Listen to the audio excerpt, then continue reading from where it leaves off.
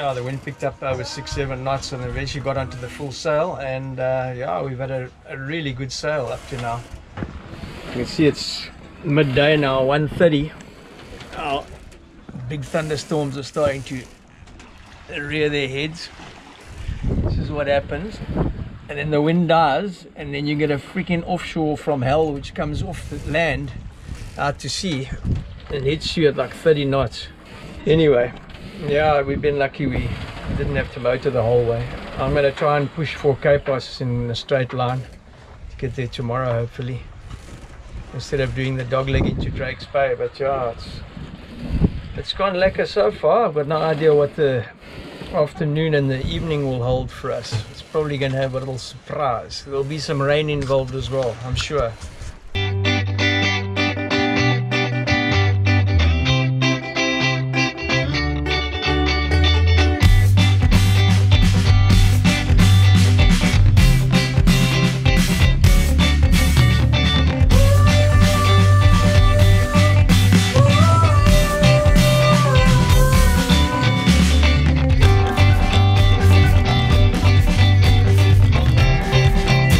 You're with Nexus Offshore Adventures.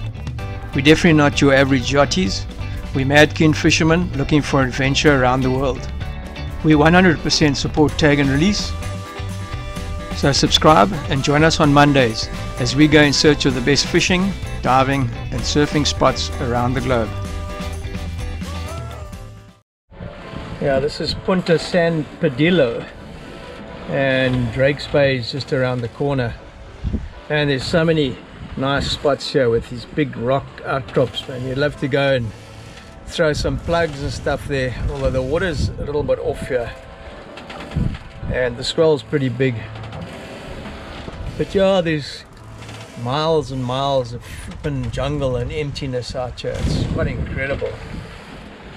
You see the odd little boat running up and down, little taxis that run up along the coast from Golfita around the corner here. So there are people living here, but you don't see much from I haven't seen a house or anything along the way since we came past the point at Matapalo. So yeah, lots of territory. Yeah, that's us coming around the headland. That's actually Drake's Bay here. By here, Drake. There's a little anchorage in the corner there, but yeah, it's sort of a dog leg and then to go to Quepos. So I'm hoping we just go straight across to Quepos, which is over there. It's another 55 miles. Hopefully use this wind, because yeah, there's not a lot of wind in this area, and today we've got like 9-10 knots. It's actually picked up this last couple of minutes. Just dropped down again, but man, if we can get 3-4 hours of 10 knots, I'll be stoked. Yeah, it's actually starting to blow a bit here. It's actually picking up. Yeah, it makes a big difference. The fuel bill, keep the fuel bill in check. It's not cheap up here. Everything here is super expensive. The auntie and the uncle. The sunset cruise. 40 miles out of Quepos. Wind's gone. In a lekker sail. Wind died about an hour ago. It's been a nice day. Yeah, it's been a lekker day. We've had some sunshine for a change. It was pissing with rain this morning, but it hasn't rained since then, which is freaking a first. Bit of thunder. Yeah, there's some heavy weather behind us and out here, so we're probably gonna get some rain. We're getting pretty used to it now. It rains every day. Yeah. But yeah, it was a lekker day. Wakes us up sometimes 3 times a night because it rains and it stops, and you close everything and it gets hot, so you open and you it's freaking hot here. close for more rain, and so it goes on. There's that sun coming out behind the clouds there, about to dive out below the horizon. Yeah, it's been a lekker day. Nice. Carry on with your crossword now.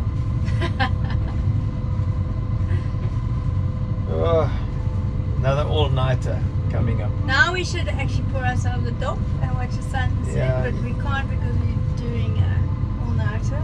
Yeah. Well, hopefully half a night. Anchor, we can sleep. Yeah, I haven't anchored at Quepos yet, so Don't know what it looks like, but we're gonna be coming in the dark. Yeah. Probably just anchor in the deep somewhere until morning. If it's like this, it'll be fine. If it blows, well, it's another story. Yeah. See what it gives us tonight. You never know in this place. Yeah, especially this place. This place is a box of Smarties. Yeah. Always pretty this time of the night, this time of the afternoon.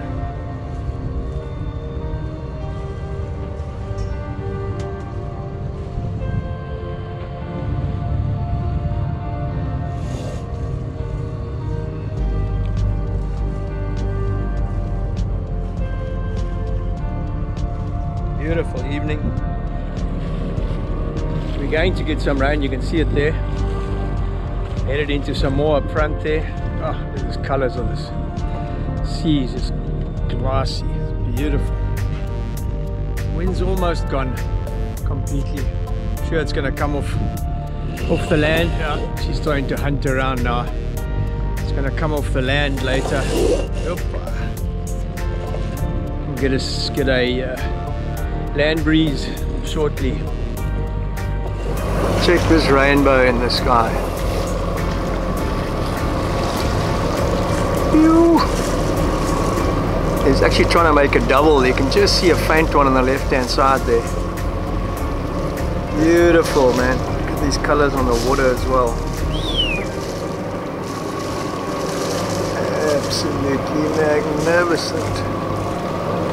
Look at that. How spectacular is this evening? Had a beautiful day sailing. Really got some good sail in today. The wind and everything was absolutely perfect. And now we're going into the evening. We're on our way to Quepos, and we should be getting there sometime this evening. We're just cruising and enjoying the ride, and it's just so beautiful.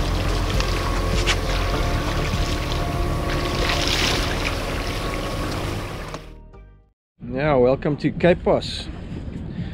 That's Marina Pez Vela down there, just around the corner there. I was in there this morning. Man, it's like Star Wars inside there. It's like USA in 2030.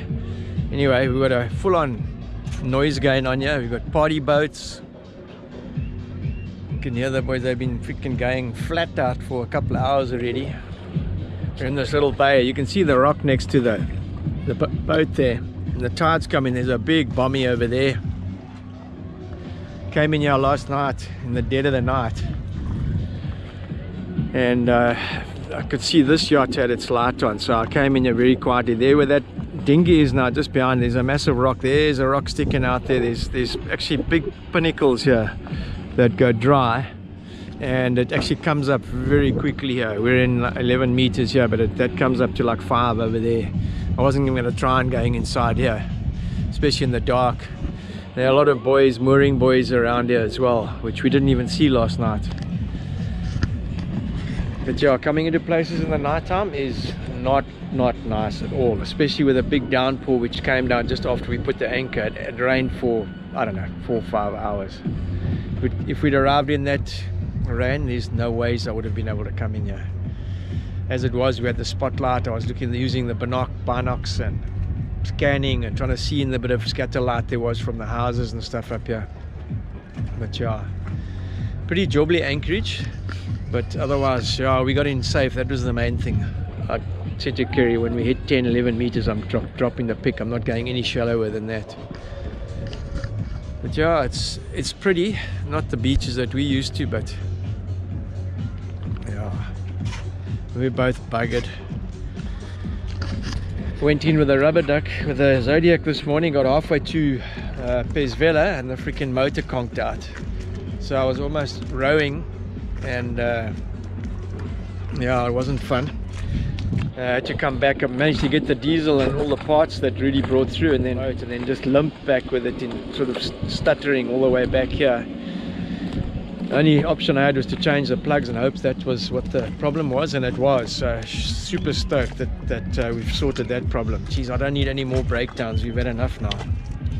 Some serious mansions up on the hill here. Some very nice properties and hotels. I don't think the GoPro will pick it up that well. And I guess on the weekends you got to deal with this. The one boat's going. Take your music with you. The other one's just arrived, so they'll get going shortly. And yeah, look at that little cozy corner there. It's just very cute.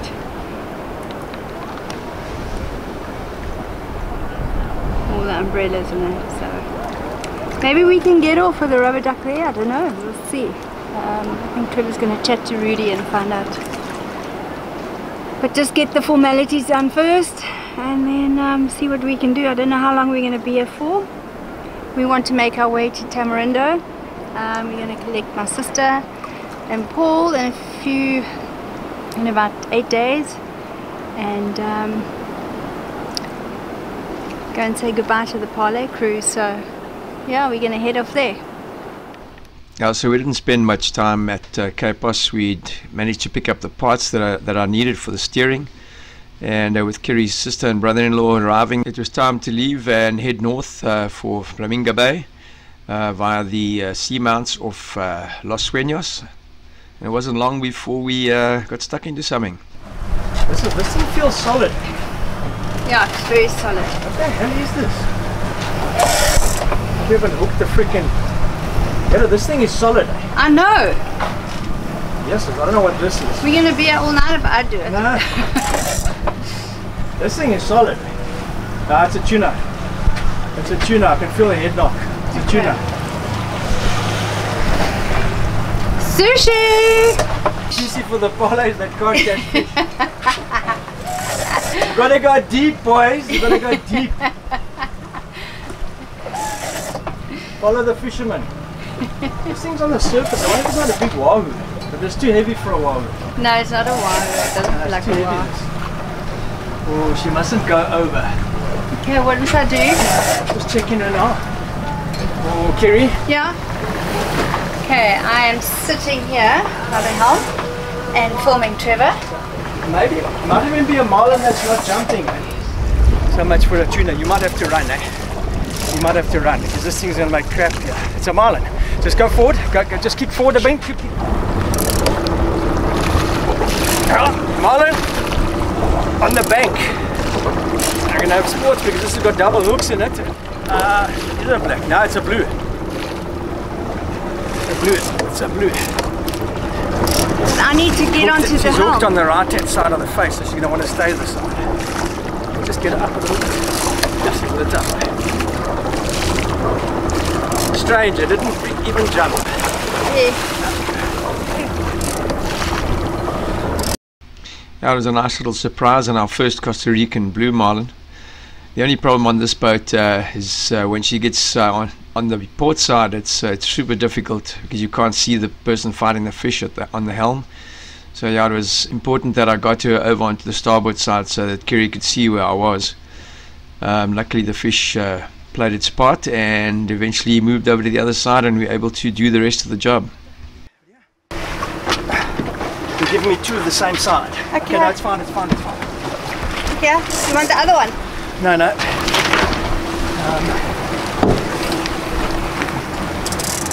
You might have to cut. The gaff is behind you as well. You might have to cut. Okay. Because the thing is, this has got, I just want to see if I can get the lure back. I'll throw the hook set away. I don't know if I'm going to be able to get the lure back.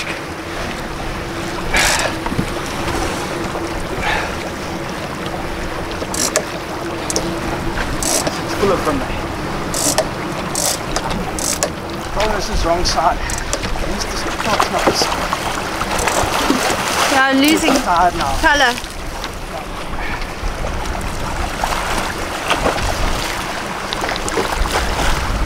This is the danger part.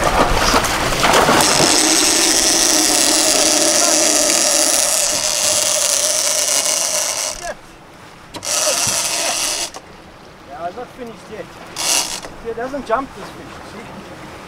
This is freaking... Just about to give it... Yes, let's take those hooks out, John. Let's take those hooks out. Yes! Holy shit! Did you get that? Yeah. Hey? Yes. It's running.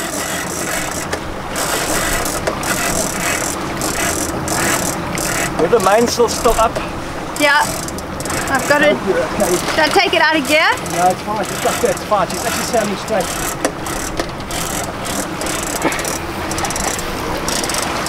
This side. I don't know if I'm going to be able to get this out. It's going to be a problem. Yeah, I think that's boom, mate. These little things hurt you. These freaking small ones. They're the worst. And now, this freaking leader.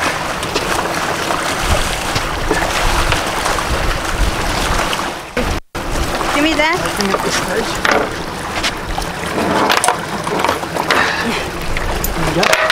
Okay. Get that gaff out of there. Just gaff out of here.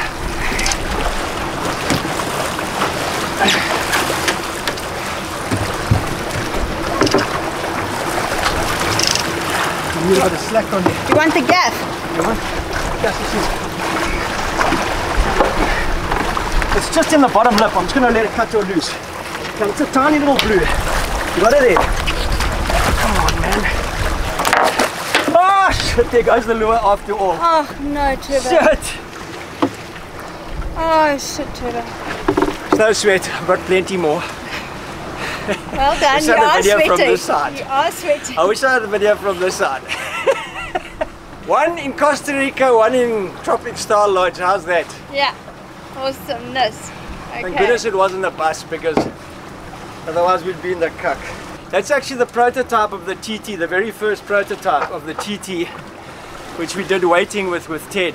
And that head just even got the lead inside. It hasn't got any colouring in it or anything. It's just got two eyes, and yeah, I just put a super candy purple and chartreuse skirt on it.